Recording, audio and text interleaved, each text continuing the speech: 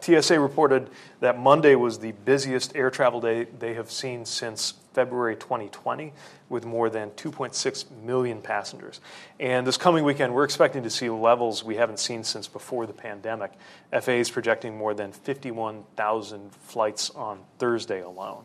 This weekend will be a test of the system. And I think all of us have airline stories from last summer and the disruptions that took place then. Cancellation and delay rates were at unacceptable proportions last year, and it's important that that not happen again. So if you, basically the way I'd explain it is, this is God, this is the airlines, this is us, right? And by the way, within that NAS number, only some of that in turn is staffing. So that's not to minimize anything that's under our control. We're going to work and we're going to own. But I want to say this cautiously. We are seeing early and preliminary indications that the level of severe runaway incursions is coming closer to the norm.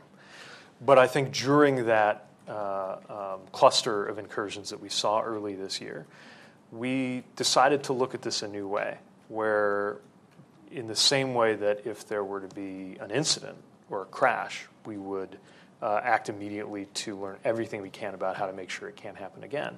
We treat close calls in more the same way. I think that's helping. The emphasis so far, as I understand in the forum, has been around getting back to basics, around situational awareness.